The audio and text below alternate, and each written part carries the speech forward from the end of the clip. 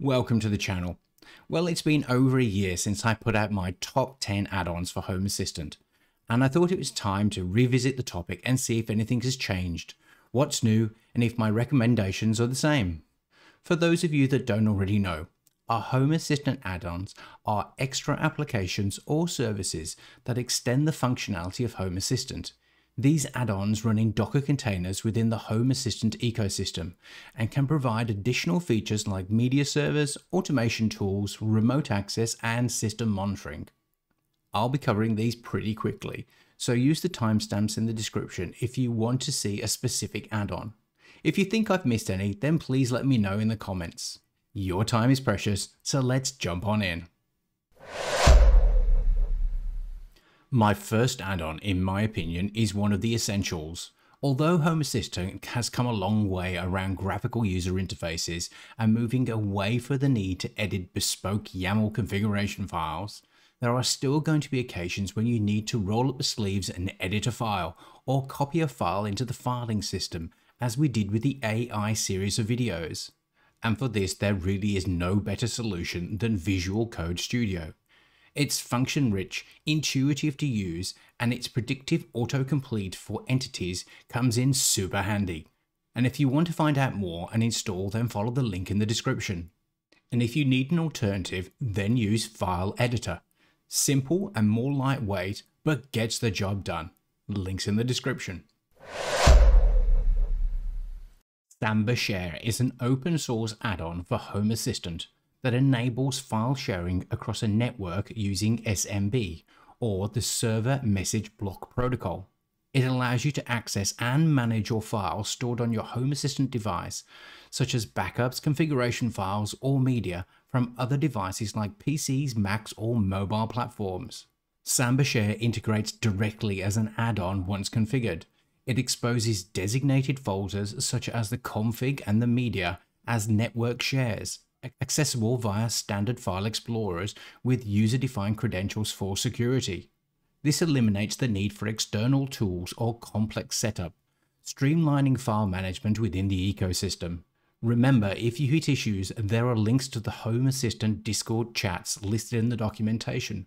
Or come join Smart Home Australia Discord channel and ask your questions there for community assistance.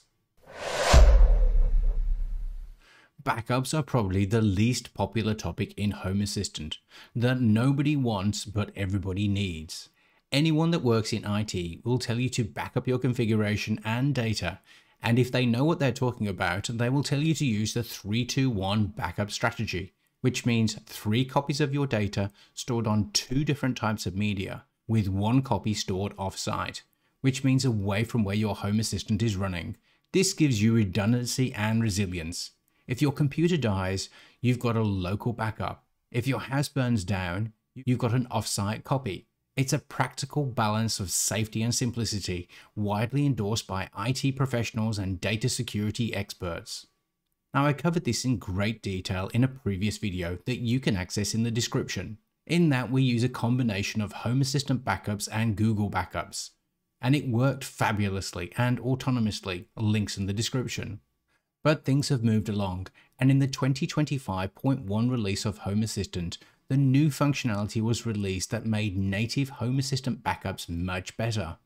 Now, that's a long way of saying that the Home Assistant Google Drive backup available from the add-on store is still very much relevant and works very well.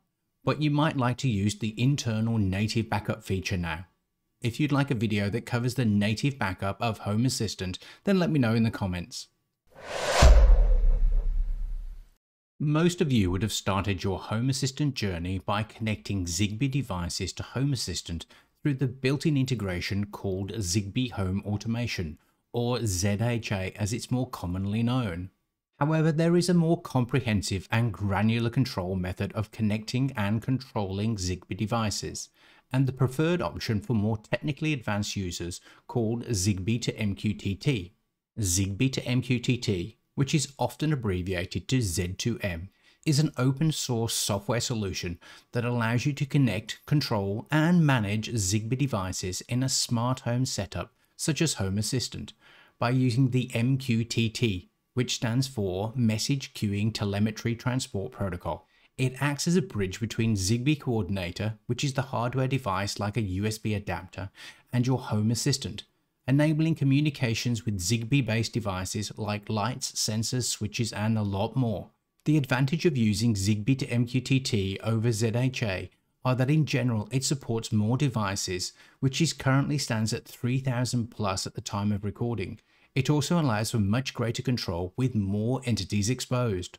But for most people, it's logical to move to Zigbee to MQTT after starting on ZHA for compatibility and control. I've already covered this in a video, and there's not much that's changed. I'll put a link in the description. If you're going to be using Zigbee to MQTT, then you're going to need an MQTT broker. Mosquitto is a lightweight, open-sourced MQTT broker that enables communication between IoT devices. It acts like a middleman between MQTT clients, publishers, and subscribers. It's important in Home Assistant because it enables MQTT communications. Many smart home devices use MQTT, like Tasmoto and Zigbee to MQTT. Mosquitto receives messages from devices known as publishers and forwards them to subscribers like Home Assistant. So without the Mosquitto Broker, your Zigbee to MQTT would not work. Remember that if you are installing a Mosquitto Broker, then you will also need the corresponding MQTT integration to be installed to take advantage of the add-on. This will automatically be detected once your Mosquitto Broker is installed. We cover the installation of the Mosquitto Broker in the Zigbee to MQTT video, link in the description below. The Matter Server add-on in Home Assistant is a critical component for enabling support for Matter, which is a smart home connectivity standard designed to make devices from different manufacturers work together seamlessly. Well, that's the theory, and although it had a slow start, it is becoming a lot more common and used by many more manufacturers recently, especially the likes of SwitchBot with their Hub 2 and soon to be announced Hub 3. Watch out for that video when it comes out. In March 2025, Home Assistant became officially Matter certified by the Connectivity Standards Alliance, or CSA as it's known. This is huge news because at the time of this video, this was the first open source project to receive this certification. Now the Matter Server add-on operates as a separate process that acts like a Matter controller. This controller is responsible for communicating with Matter-enabled devices like lights, plugs, and sensors over protocols such as Wi-Fi, Ethernet, or Thread. It links your Matter network, referred to as a fabric, to Home Assistant via WebSockets connectivity. This allows Home Assistant to discover, pair, and control Matter devices as if they were natively integrated. Remember that if you are installing the Matter Server add-on, Home Assistant will auto-discover that you need to install the corresponding Matter integration. I cover more about Matter in the SwitchBot Hub 2 review, link in the description. ESPHome is one of the most important add-ons in Home Assistant because it allows users to easily create and integrate custom smart devices using ESP8266 or ESP32 microcontrollers.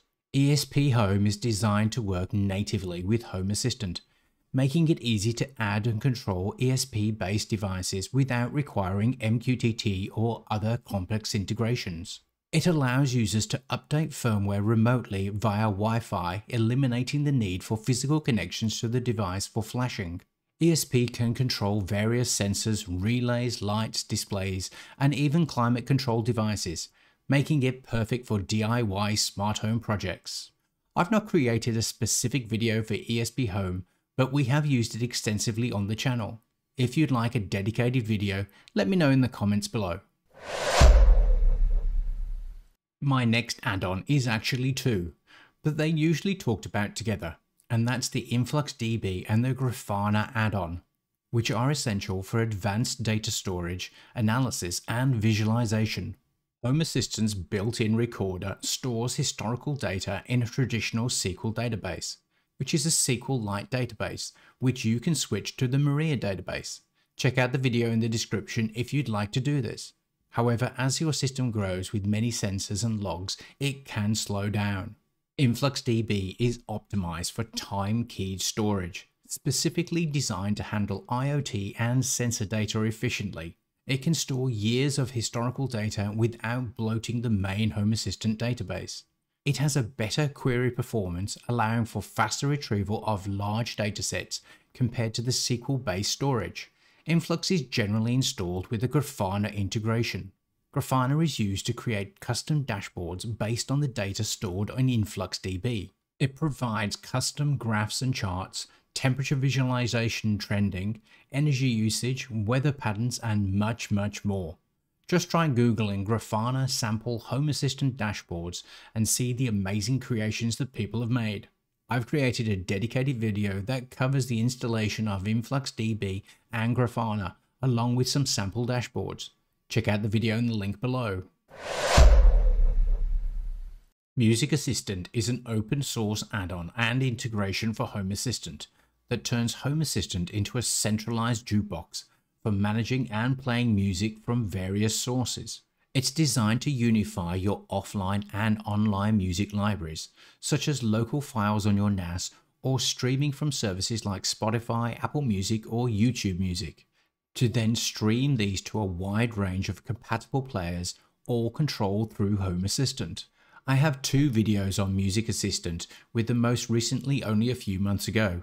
It's a great add-on, and with the likes of Home Assistant Voice PE, I can see Music Assistant only becoming more powerful over time. Check out both of those videos in the link below. Now we left the best till last. Frigate is an open source network video recorder designed for integration with Home Assistant, leveraging AI object detection to enhance security systems.